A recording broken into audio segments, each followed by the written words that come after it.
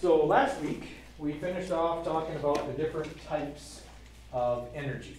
Okay, so we talked about like chemical energy, and electrical, magnetic, nuclear, okay, mechanical.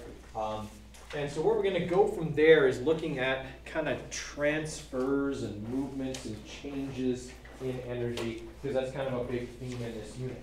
All right, so what we're going to be looking at today is thermodynamics. Okay? Thermodynamics deals with mechanical energy as well as thermal energy.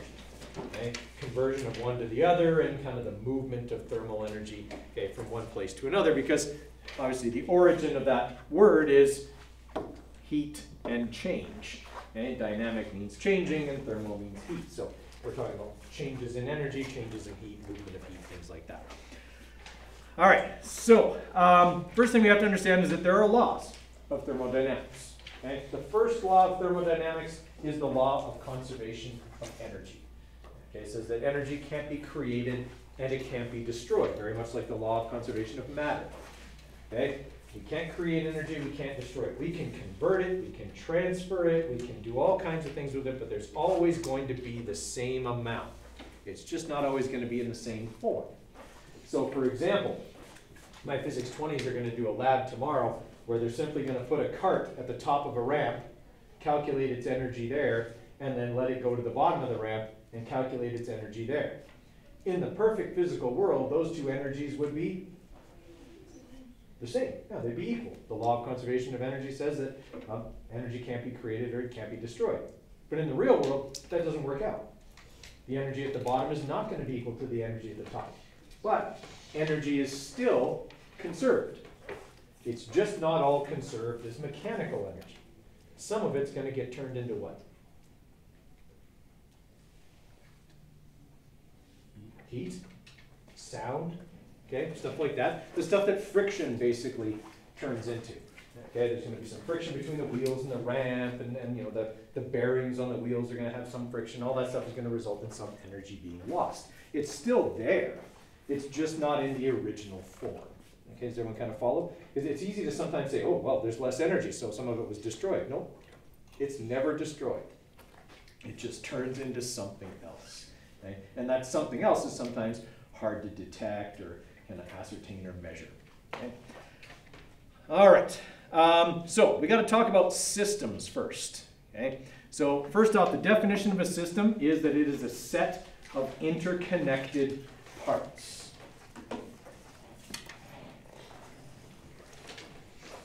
Okay? And we kind of define where a system begins and ends. Right? So we could talk about this room being a thermodynamic system. Right? The parts of that system would be you, the air in the room, okay, and the walls. Right? Anything outside of this room would be considered the surroundings. Or I could say that each one of you is your own system, and this room is the surroundings. Okay? And energy is moving from you to the surroundings. Okay? Why is it only moving that way? We learned about this last week. Heat always flows from hot to cold. Your surroundings are 20 degrees Celsius. You are 37. Okay? So heat is naturally moving from you to the surroundings.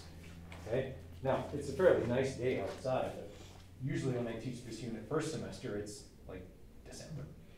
And so it's freezing cold. You may have noticed sometimes when you come in here, it's cold. It's because I never turn the heat on in this room. Unless it's like minus 35, then I'll turn it on a little. Because, well, the thermostat sucks, and if it's on, it's all the way on, or it's all the way off. It doesn't seem to have anything in the middle. Okay? So what I do is I use the laws of thermodynamics to heat this room. Okay? First semester, I always have a class of like 30 to 35 kids in period 1. They very sufficiently heat that room up.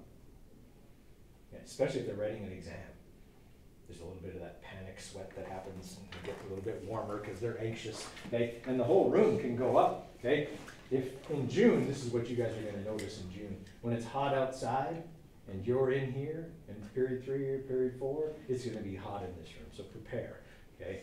because the laws of thermodynamics work the wrong way then. Okay? This room just gets hot because the heat can't go outside. Okay? It's hotter outside than it is in here, so the heat can't go out, so it just stays. Okay? And it gets super hot in here. There's some days where I can come in here in the morning, it's 21 degrees in here, it's nice, it's comfortable. By the afternoon, it's 28 in here. I haven't had the heat on, it's just that people have come in here. Okay? And the laws of thermodynamics have been working all morning. Okay? And it gets really hot and gross in here. So prepare for that. If it's hot in June, that's what it's going to be like. All right, so system is a set of interconnected parts, and everything else is considered to be the surroundings. Okay, so the set of boundaries are arbitrary. We said you can change them. Okay, the surroundings would be everything else. Okay, so if we had a gasoline-powered lawnmower, okay, the system could be the engine, and the surroundings would be the other parts of the mower, and the ground and the air around the mower. Okay, energy would naturally flow from the engine to the surroundings. Okay, all right. There's three kinds of systems. Okay, the first and most common form of system is an open system. Okay, an open system exchanges both matter and energy with its surroundings.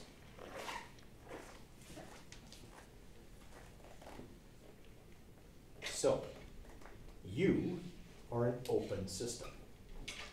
Because right now you are exchanging matter, you're breathing, okay? So you're bringing in oxygen and giving off carbon dioxide, okay? So you're exchanging matter with the surroundings, and you're exchanging energy with the surroundings, okay? Because you are 37 degrees and the surroundings are 20. Okay? So you're giving off energy to the surroundings. You are an open system. Most systems are open systems.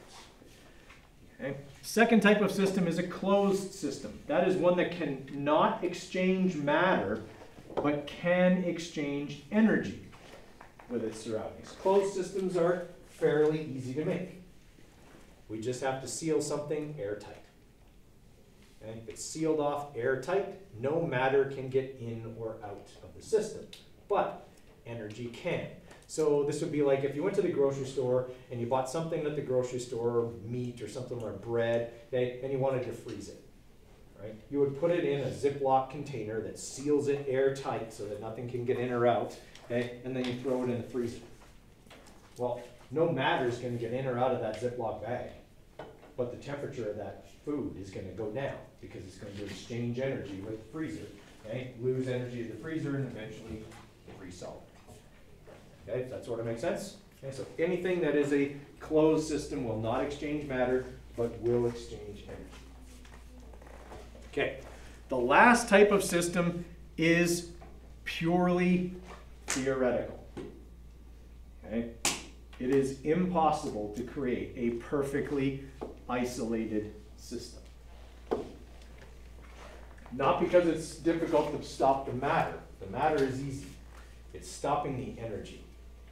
To completely isolate something, it would not be allowed to exchange any type of energy with its surroundings, and that is impossible. Okay? To perfectly isolate something from its surroundings means it doesn't gain any energy and it doesn't lose any energy, and everything gains and loses energy. Okay? I often have people say, well, Mr. Coder, isn't the International Space Station an isolated system?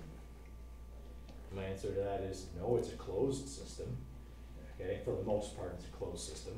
Okay, but even that is actually an open system because it does exchange matter with its surroundings.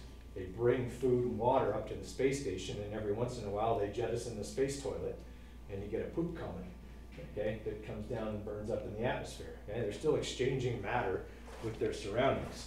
Okay, and they're certainly exchanging energy. They have solar panels all over it to generate electricity. Okay, so that's an intake of energy. And it's always losing heat to the vacuum of space, right? So it's exchanging energy for sure. Okay, so it's not a perfectly isolated system. A perfectly isolated system would be completely undetectable. Okay, so if we had something in here that was a perfectly isolated system, I wouldn't even be able to see it because it wouldn't give off any what? Yeah, any energy, including light. Okay, so it'd be impossible to do that. Now, we say that, and then we do a whole bunch of questions that say, in an isolated system, this is going on, just because it simplifies things a great deal. Okay? So anytime they say there's an isolated system, it basically just means it's not going to lose or gain any energy. It's perfect in every way. All right, so first law of thermodynamics and, or I like to sometimes cross this out and say, is the law of conservation of energy. Now, what we have to understand is that there is a difference between these two types of energy. Actually, neither one of those is a type of energy. They are both transfers of energy. Okay? So, work is a change in, delta means change, mechanical energy.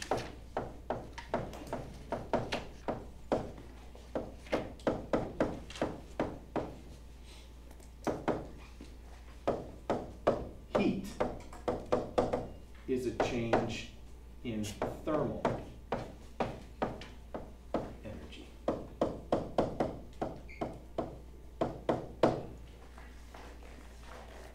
Okay, so it says here that work involves the movement of matter from one location to another. That's mechanical energy. It's potential, it's kinetic, all of that kind of stuff. Okay, whereas heat is a transfer of thermal energy from one location to another. So something hot is giving energy to something colder. Right? So really this whole first paragraph is kind of the fundamentals of thermodynamics, understanding that there are different types of energy that can be transferred.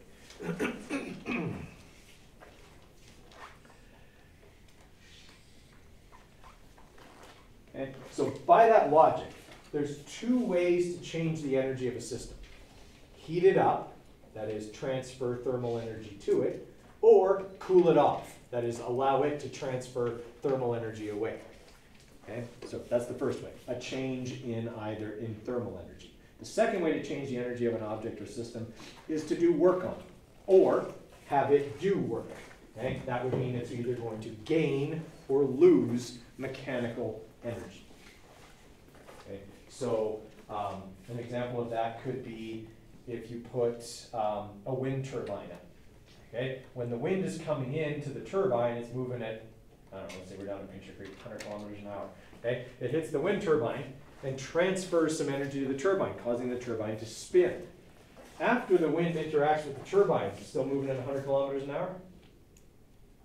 Nope, it's lost some energy. It did work on the turbine.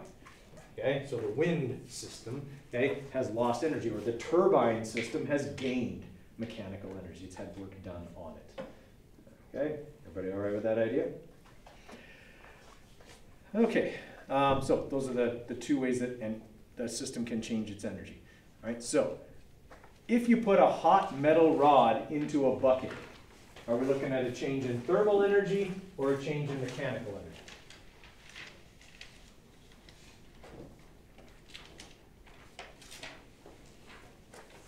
Thermal. This is heat. Okay, we're going to transfer energy from the hot metal rod to the water. Okay, it's a change of thermal energy. There's no change in mechanical energy going on here, other than maybe there's some bubbles or something. The water might move a little bit, okay, when it evaporates. Right? What about the kid on the pogo stick? That's mechanical, because it's movement, right? It's movement from one place to another. The kid and the pogo stick are all moving, okay, and they're going from one place to another. So it's important to be able to kind of tell the difference by looking at a system and seeing what's happening to it. Okay? All right, so the first law of thermodynamics, okay, is really just a restatement of the law of conservation of energy. Okay? It states that the total energy, including heat in a system and its surroundings, remains constant.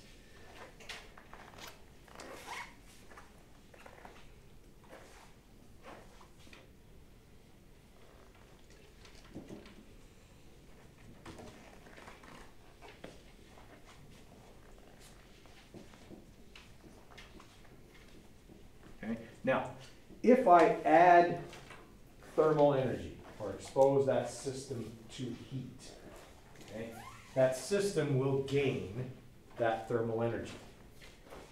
One of two things will happen to the system then. Its temperature will go up, its thermal energy will increase, or it'll move faster.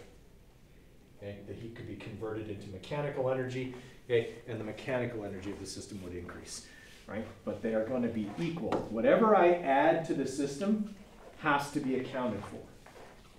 Okay? Otherwise, I'd be destroying the energy somewhere.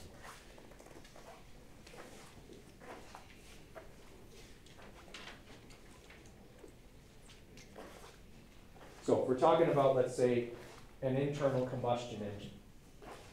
When you turn on the motor, gas is burnt in the cylinders.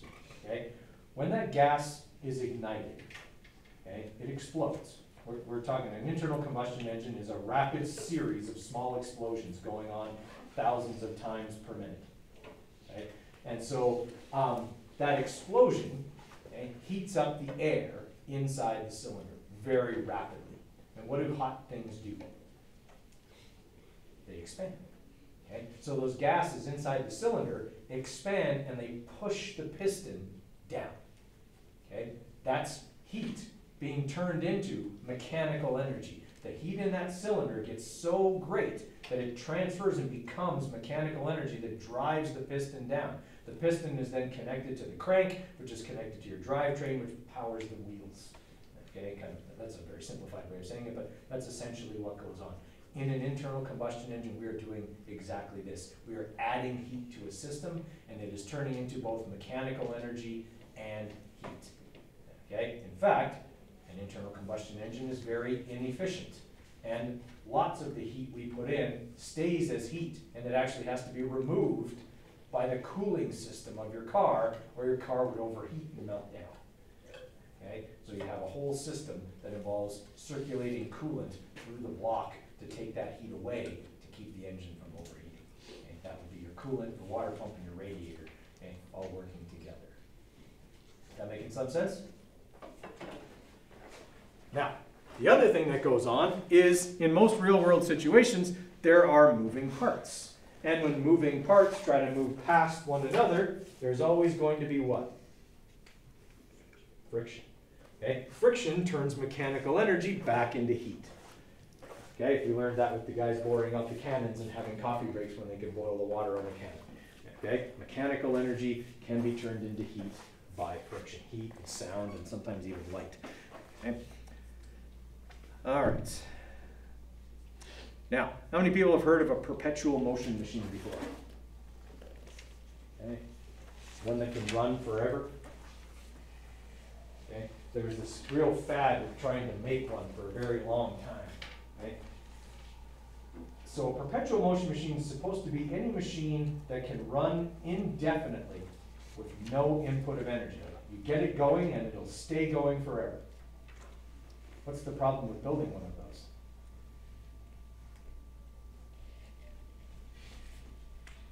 Transfer of energy is perfect. Right. Anytime energy is transferred or converted from one form to another, some of it is lost. No energy conversion is 100% efficient. So a perpetual motion machine would have to exist in an isolated system where it could never ever lose any energy. And we know that isolated systems are impossible. Okay? That means that a perpetual motion machine is impossible. Can we make a really efficient machine? Yes. Okay? Can we make a perpetual motion machine? No. And here's the other part of that. Why would we even want to? What can a perpetual motion machine do?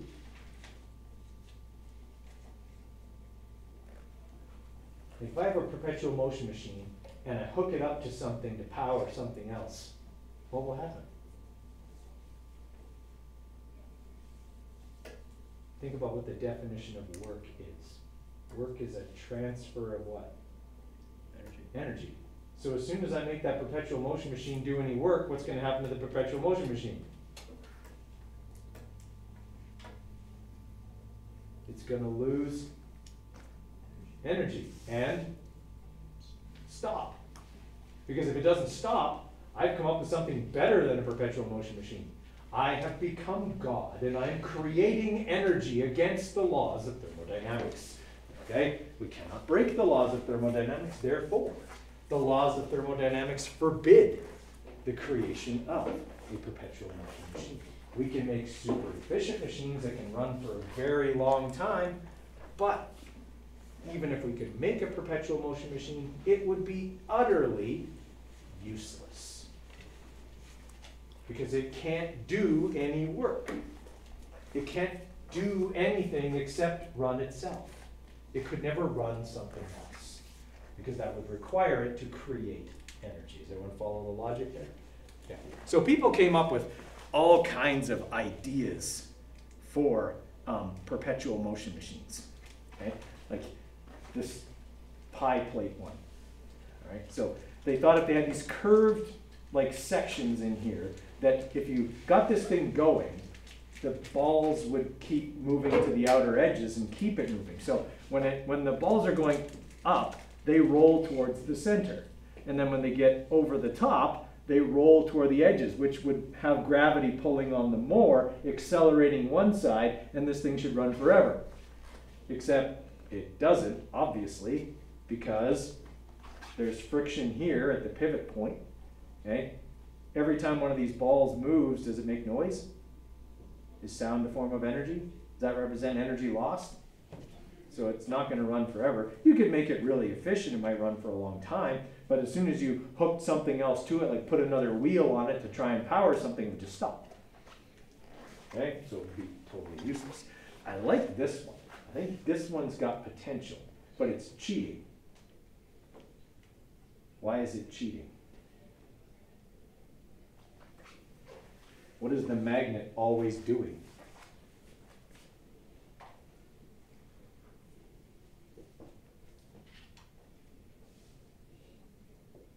Is the magnet changing the energy of the balls? Then it's always doing what? Work. Okay. Now, you might say, well, you don't have to put any energy into the magnet. And my argument to that would be, a magnet doesn't last forever. It'll last for a very long time, but it doesn't last forever. Okay? Eventually, things lose their magnetism. Okay? It will always be magnetic. Okay? So that one's a bit of a cheat. Plus, okay, yep, every time the ball comes up and falls through the hole, it comes back down here, but what does it have to do at the bottom of the ramp every time? It's got to lift this door. Is that going to make sound? Take energy to lift the door? Work. Okay? It's very difficult to find a way to make something go without losing any energy somewhere. Okay? All right, so the laws of thermodynamics. The first law says you can't create energy, and that means that a perpetual motion machine, even if you could make one, could never do any work because it would have to create energy to do it. So the first law forbids it, but so does the second law. Okay? The second law tells us that energy always flows from hot to cold or high to low. Okay? So it defines the direction energy must go. Okay? So the second law of thermodynamics describes the direction of energy flow. Okay? And it says, heat always flows naturally from a hot object to a cold object, but never naturally from a cold object to a hot object. The word naturally is the key here. Okay? It doesn't do that naturally. Could I force it to?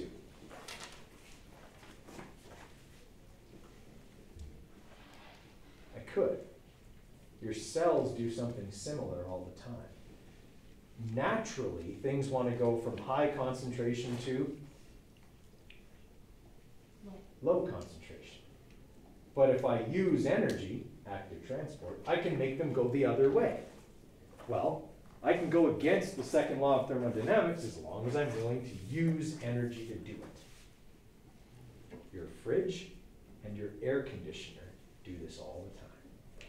Okay? Your fridge and your air conditioner are what we call heat pumps. Okay? They pump heat from a cold area to a hot area against the second law of thermodynamics. They are also the two biggest consumers of electricity in your house. It takes a lot of energy to do that. Okay? You ever notice that hot air comes out from the bottom or the sides of your fridge? Okay? Where's that heat coming from?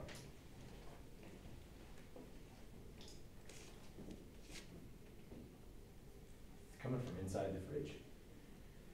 Okay? That's the heat that's being taken from the food inside your fridge to keep it cold. Okay? And it's taking it from the inside of your fridge, which is about 4 degrees Celsius, and pumping it out into the room at 20. Okay? So it's going against the second law, but it's using energy to do it. We'll talk about how heat pumps work here in a few minutes. Okay, so know the first and second laws. Always ask about those. Okay? That could easily be quiz material for tomorrow.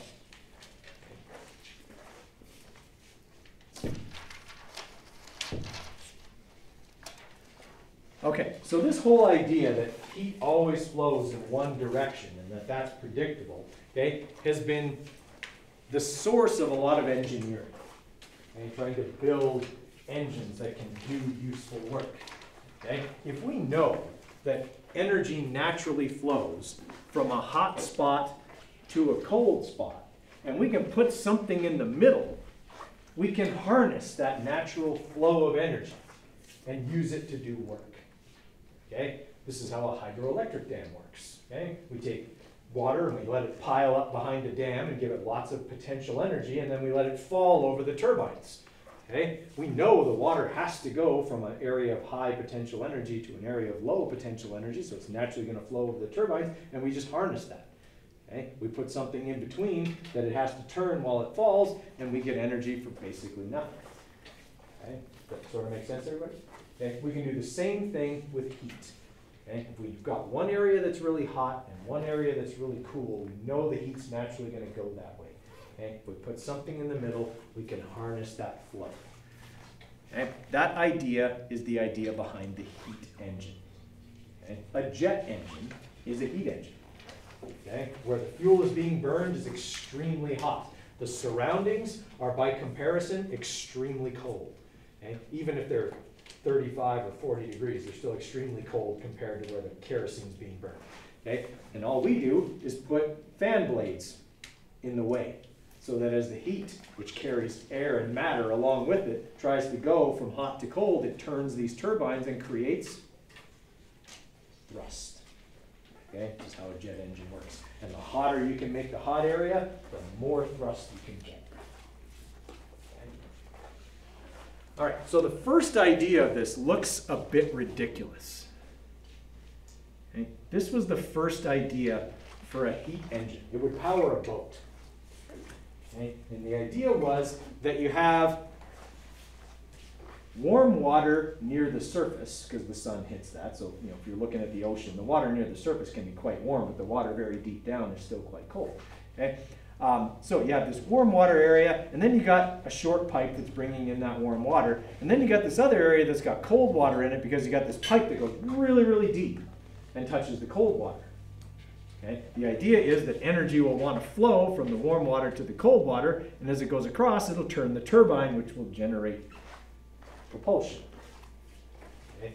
Now, is there a huge difference in temperature between the ocean water at the top and the ocean water at the bottom?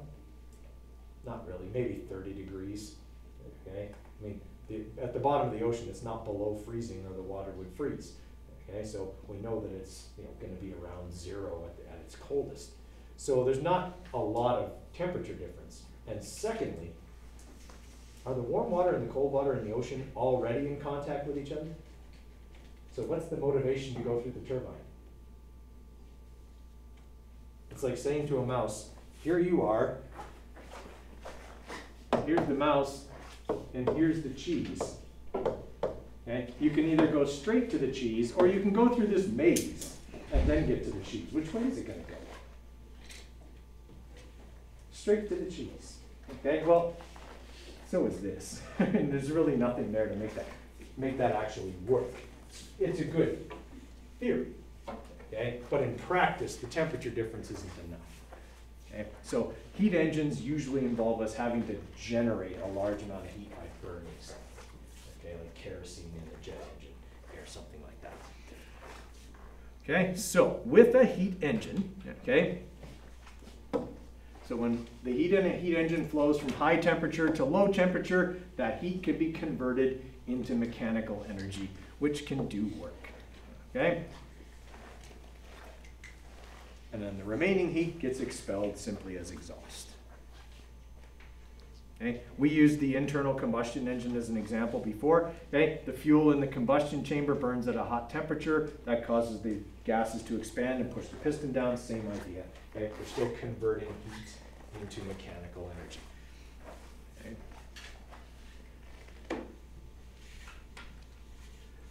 All right. So, according to the second law of thermodynamics, heat never flows naturally from cold to hot. Okay? But it can be made to do so. Okay? You just have to do work to make that happen.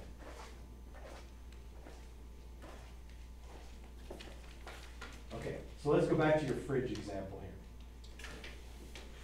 So your fridge is the system. Your house is the surroundings. The fridge is taking heat from inside and is pumping it out into the surroundings, which are warmer. That's against the second law of thermodynamics. So your refrigerator is using energy to make that happen. So, could this work? Could I air condition my house by leaving the fridge doors open? Okay, why not? You're absolutely right, why not? Homer tried this on The Simpsons once. The amount of work going into the fridge isn't enough to cool all of the water? Yeah, partially. Okay, I mean, first off, your fridge is designed to refrigerate 30 cubic feet of air, maybe. Okay, not all the cubic feet in your house, which would be like hundreds or thousands of cubic feet. Okay, it's not designed, the compressor's not that big. But also, where is it pumping the heat? If I leave the doors open, it's now trying to cool the area it's pumping the heat into, right? So all that hot air comes out from underneath, right back into the fridge, okay? You're now trying to heat the area you were trying to, or trying to cool the area you were trying to pump the heat into. Your compressor will just run nonstop until it self-destructs, okay? It just won't work because it'll never catch up. Okay? That's exactly what happened to Homer when he tried to make an air conditioner out of his refrigerator. I don't know if you guys have ever seen that episode, but they find him in the kitchen with his doors on the fridge open and this sheet over the fridge. And he said, I noticed something. I came down to get a beer out of the fridge and I opened the fridge door and I discovered it was cold inside. So I left the doors open and I put this sheet here. But of course, all the fridge was doing was pumping the hot air into the area he had enclosed with the sheet. So it never shut off. It eventually just burned out the compressor. Okay? So same idea. You can't air condition your house with your refrigerator. Okay? Your air conditioner, if you have one, pumps the heat out into the surroundings outside of your house. Okay? So then it's going to stay going. Plus, it's way bigger than the compressor on your fridge. Okay? That's why it's usually needs a special plug-in that runs at 220 instead of 110. Okay. So let's talk about heat pumps then. Oh, sorry, I forgot to mention this. We found this really cool place that my wife and I stayed, and we had this hot tub, and the hot tub was wood fired. Okay, and so it used the laws of thermodynamics. My wife actually kind of got bored with me explaining how the laws of thermodynamics were totally at work here, and I was, because I'm a nerd, right? And I saw this, and I'm like, oh, you gotta see this. You got, and so I bought firewood, and we started making this thing happen because it was so cool. So in this furnace thing here, okay, there's water coming into it. Okay, so the tub is full of water, and you can see that there's two pipes coming out of the tub. Okay, this pipe here on the bottom brings cold water into the heater. The one at the top, okay, puts hot water. Actually, sorry, it goes the other way. The hot water comes out and comes back in so that it creates a bit of a circulation inside the tub. Okay, so what there is inside of this heater is it's two layers. Okay, it's two tubes. The inner tube is where the fire is. The outer tube is the water.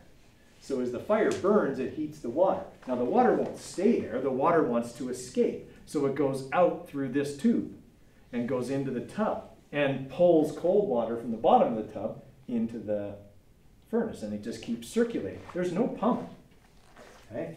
This requires no electrical energy to circulate the water. It simply runs on the fact that as you heat the water inside that heater, it's going to naturally create a convection current that's going to circulate the water.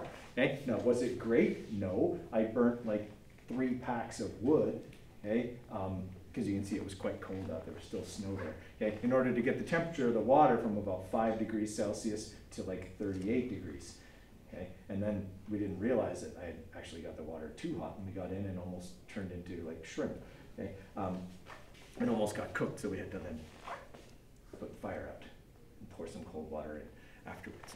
Okay? But it worked perfectly simply because it was using the laws of thermodynamics. Hot flows from hot to cold, from hot to cold. Okay? The cold from the tub would come back into the heater, the hot would flow out into the tub. Okay? Didn't require anything more than just to light the fire. Okay, now, heat engines and heat pumps. Okay, so jet engine is an example of a heat engine because it's got a hot area. The heat's naturally wanting to go from the hot area to the cold area. That creates thrust as it turns the jet blades, okay, or the turbine. Okay, it sucks air in through the front, okay, and blows it out the back. Okay, really super hot. Okay, now a heat pump, on the other hand, takes heat from the cold area and uses energy to pump it into the warmer area. Okay? So a heat engine is sometimes called, well, if it runs on electricity, runs a thermoelectric converter like this. So if you had something like this, you could set this up and have hot water and cold water, okay, and attach it to an electric motor, and the fact that this metal gets hotter faster than this would actually cause the energy to flow through the electric motor and power the motor. Now, how long would that run for? Until the temperature equalizes? Right. It'll run slower and slower and slower and slower until the temperature equalizes, and then it'll stop because there'll be no natural flow of thermal energy from hot to cold anymore. Okay? Now the other thing you have to consider is this is about the least efficient way you could set this up. Is it easier for the heat to go through the bar and through the motor into this, or to just go directly across from hot to cold? Right? I mean, there's going to be a lot of flow directly across from hot to cold. There's no insulation or anything there. And so it's naturally just going to go that way. All right. Yeah. All right. Now, heat pump. Like I said, your refrigerator is a heat pump. Okay, so here's how your fridge works. And you can underline those same things I've got underlined there. Okay.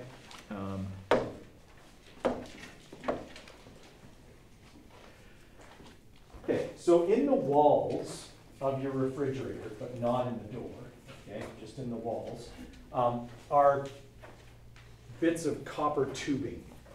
Inside that copper tubing is the coolant, okay, that cools the fridge. Okay. Now, that coolant is designed to change state from liquid to gas easily at the temperatures of your refrigerator. So what happens is, heat from your food goes to the coolant, okay? Because the coolant is lower in energy. It's a cooler temperature than the food. So the heat naturally goes to the coolant. And when the coolant absorbs that thermal energy, it changes state from liquid to gas. Okay? And now that gas flows through the tubes to the compressor. The compressor is the part of the fridge you can hear running. Okay? And the compressor does exactly what its name would imply. It puts that gas under pressure. And if you take a gas and you put it under pressure, you can turn it back into a liquid. But when you do that, it has to release all the energy it gained when it changed from a liquid to a gas in the first place. Okay? So the compressor gets hot because as it compresses the gas back into a liquid, the heat is released. Okay? So you've got a fan under there that's pumping that heat or blowing that hot air back out into the surroundings. Okay? It uses a lot of energy to create that pressure and turn that fan and get all that heat back out into the room. Okay? Your air conditioner works the same way.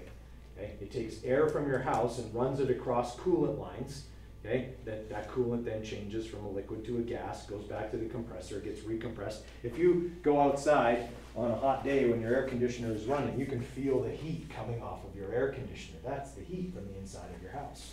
Okay, it's just being pumped out to the outside. Okay, everybody all right with that? All right, so the process is not natural. Okay, you have to put work in to make this happen. Right, you got to put energy in order to make the heat go from cold to hot. Okay? It's like pumping water uphill. You have to put energy in to do it. Okay, so that thermal energy is then transferred to the air surrounding the refrigerator, okay? And the refrigerants pump back to the condenser where it's cooled and reliquefied. Okay. All right, I would like you guys to work on those questions right there. Okay. Give you a few minutes to work on those, and then we'll have a look at them together. Okay, well, let's have a look at these questions here. So for question number 2, state the first law of thermodynamics. What's the first law of thermodynamics? Cam? The total energy produced in the system and surrounding the most constant. Right. Okay. The total amount of energy, including heat in a system and its surroundings, is going to remain constant. Or you could also write, energy cannot be created or destroyed. I would accept that as well. Okay. It is a restatement, after all, of the law of conservation of energy. Okay. What is the distinction between work and heat? This is probably the most important question in here. Hazel. Work is a change in mechanical energy and heat is a change in thermal energy. Exactly. Couldn't have said it better myself. Okay? Work is a change or a transfer of mechanical energy. Heat is a change or a transfer of thermal energy. And it's important to know they are both changes in energy or transfers of energy. It's the type of energy they change that is important. Okay, identify whether each of the following is best explained by the first or second law of thermodynamics. A bouncing ball eventually comes to rest on the floor.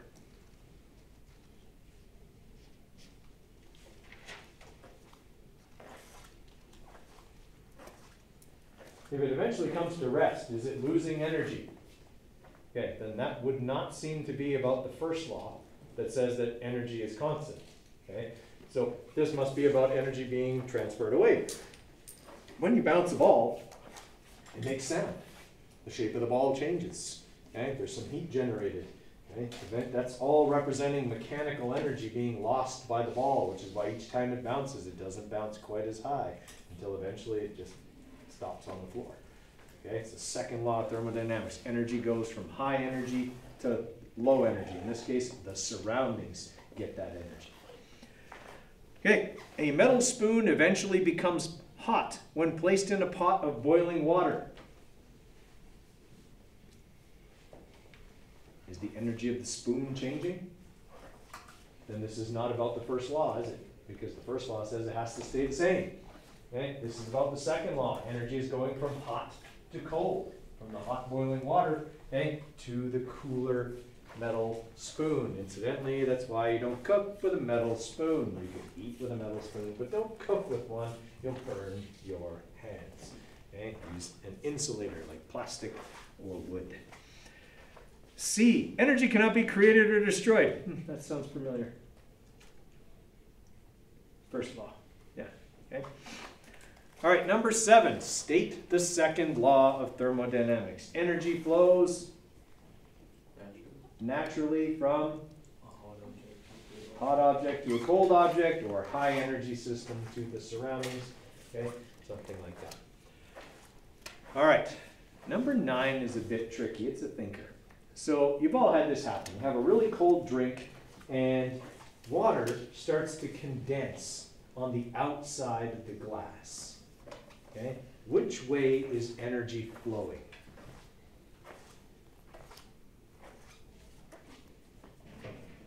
Okay, the drink is really cold and water is condensing on the outside of it.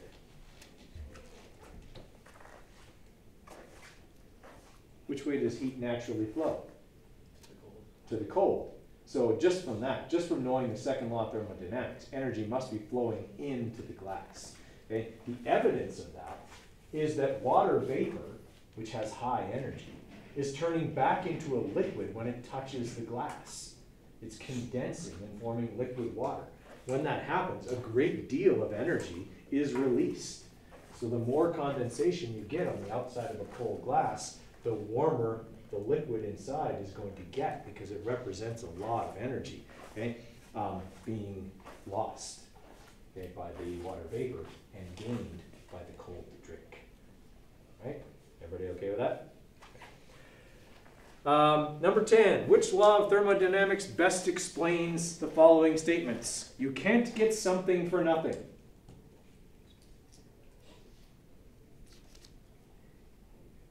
Getting something for nothing seems like creating energy to me.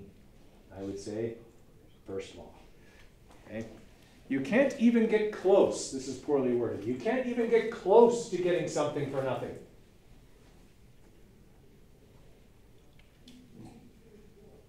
Trick. Both. Okay? You can't get something for nothing. You can't create energy. But you can't even get close to that, because energy wants to go away from any high energy object in the first place. Okay? And a rock will never suddenly jump into the air. Still first law. That would require me to create energy. Rocks don't jump. Okay? And I'm just going to jump into the air. Okay? That would require energy to be created. And that would be a very dangerous world, okay, to live in, if rocks just suddenly started jumping into the air on their own. All right. Plan for the week, guys, is this. Okay, we're going to continue on with energy. Well, actually, this will be kind of it for energy. We're going to start kinematics, which is like speed, velocity, distance, that kind of stuff. Hello. Hey. Yep. Here. Come in. This is Baxter wants to do your registration. You can just take that with you. So we'll start the speed and distance and time and all of that kind of stuff tomorrow, and that'll probably take us till probably Thursday. And then on Friday, we'll probably start looking at graphing, which, if you've taken Map 10 already, is going to feel like review. And we'll y equals mx plus b stuff, okay, which you've hopefully done already. Okay, reminder that your plant transport labs are due on Wednesday, so if you don't have those done already, make sure you get them done for 8:30 a.m. on Wednesday morning. You're more than welcome to come in at nighttime or after school or tomorrow. You have me look them over if you want. Okay?